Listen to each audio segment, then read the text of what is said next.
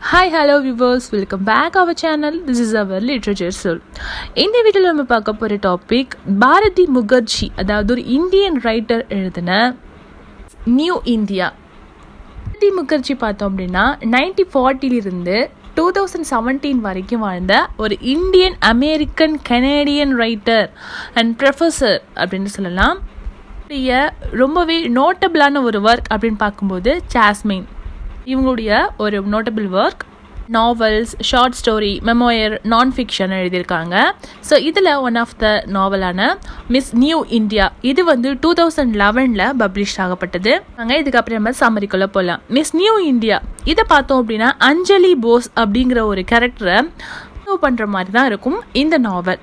One லைனில் சொல்லணும் அப்படின்னா, கிராமத்தில் இருக்கிற ஒரு பொண்ணு சிட்டிக்கு போனதுக்கப்புறம் அவங்களுடைய லைஃப் எந்த அளவுக்கு சேஞ்ச் ஆச்சு, அந்த சிட்டிக்கு போகிறதுக்கு அவங்க எந்த அளவுக்கு ஸ்ட்ரகிள் பண்ணாங்க அப்படிங்கிறது தான் இது ஒன் லைன் ஸ்டோரி. வாங்க இதுக்கப்புறம் நம்ம ஃபுல் ஸ்டோரி பார்க்கலாம். ஸ்டோரி அதாவது இந்த நாவல் ஓப்பன் ஆன ஒரு சின்ன டவுன் காமிக்கிறாங்க. இந்தியாவில் இருக்கிற ஒரு சின்ன கிராமம்.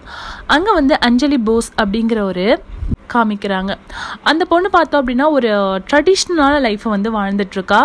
ஸ்கூல் போகிறா, ப்ரிப்பேரிங் ஃபார் த வீட்டில் எல்லாரும் அந்த பொண்ணுக்கு மேரேஜ் பண்ணி வைக்க ரெடி பண்ணுறாங்க. கிராமம்னாலே அப்படி தானே, பேரண்ட்ஸ் அந்த பொண்ணுக்கு இப்போது மேரேஜ் பண்ணி வைக்கிறதுக்கு அலைன்ஸ் சொல்லிட்டு இருக்காங்க.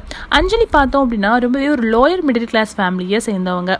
ஃபஸ்ட்டு அவங்களுடைய ஜெண்டர், அவங்களால எந்த ஒரு இடத்துக்குமே வெளியில் போக முடியாது, வெளியில் எங்கேயும் அனுப்ப மாட்டாங்களே. ஸோ அந்த மாதிரி ஒரு சுச்சுவேஷனை வளர்ந்துட்டு இருக்க பொண்ணு தான் அஞ்சலி. கேஸ்ட்டு, ஜெண்டர், அதுக்கப்புறம் இந்த மாதிரியான நிறைய விஷயத்தில் சிக்கி தவிக்கிற ஒரு பொண்ணு மானிட்டர் பண்ணிகிட்டே இருப்பாங்க. இதுதான் லைஃப்பும் போயிட்டே இருக்கும்.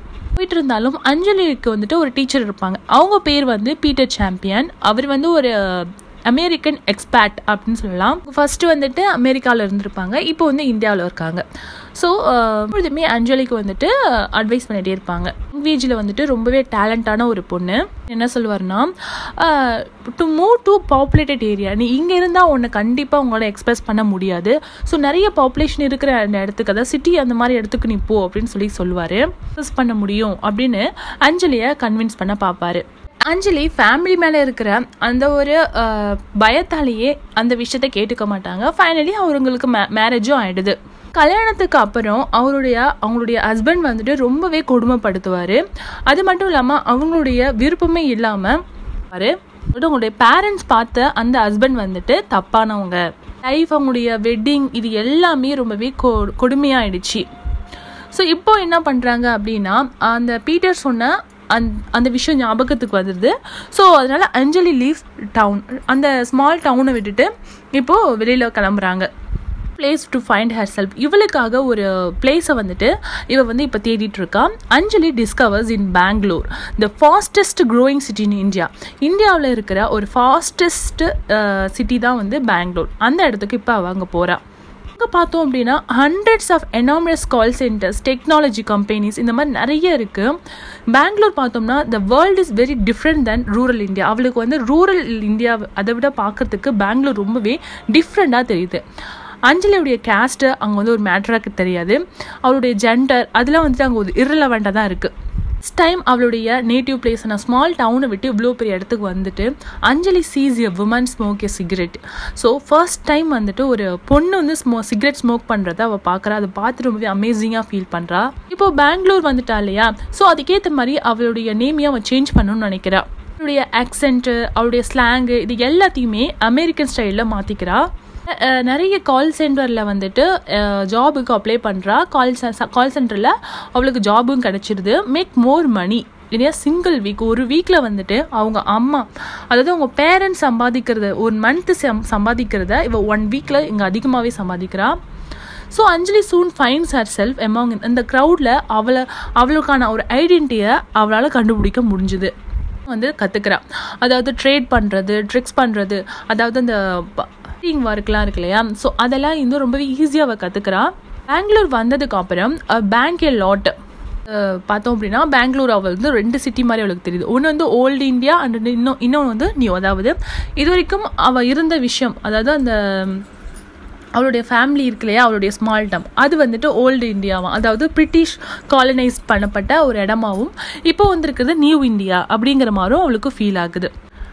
நிறைய அமெரிக்கன்ஸ் தங்கக்கூடிய ஒரு இடத்துல வந்து அவள் ஸ்டே பண்ணுறான். அங்கே அவளுடைய பேர் வந்து ஏஞ்சி அப்படிங்கிற மாற்றிக்கிறான்.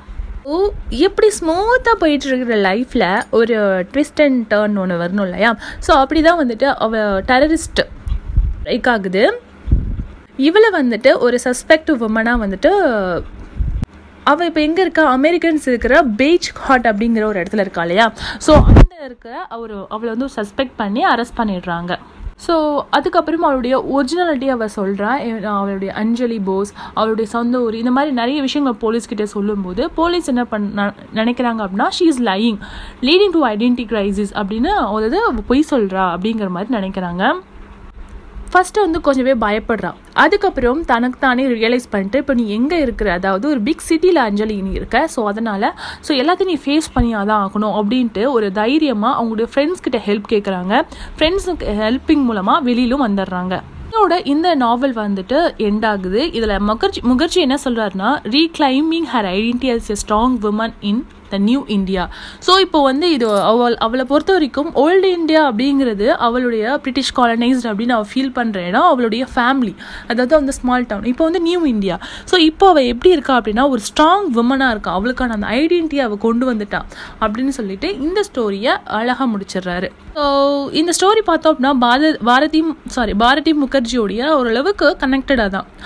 பாரதி முகர்ஜி பார்த்தோம்னா கல்கட்டாவில் பிறந்திருப்பாங்க, ஆனால் கனடாவுக்கு மூவ் ஆயிருப்பாங்க. கனடாவிலேருந்து யுனைடெட் ஸ்டேட்ஸ் அதாவது யுஎஸ் போயிருப்பாங்க. She road many books and work as a professor எமிரேட்டிஸ் in English at university கலிஃபோர்னியாவில். நிறைய புக்ஸ் எழுதியிருப்பாங்க. யூனிவர்சிட்டியில் வந்துட்டு அதாவது கலிஃபோர்னியா பெர்க்லி அப்படிங்கிற யூனிவர்சிட்டியில் இவங்க வந்துட்டு ப்ரொஃபஸராக ஒர்க் பண்ணியிருப்பாங்க.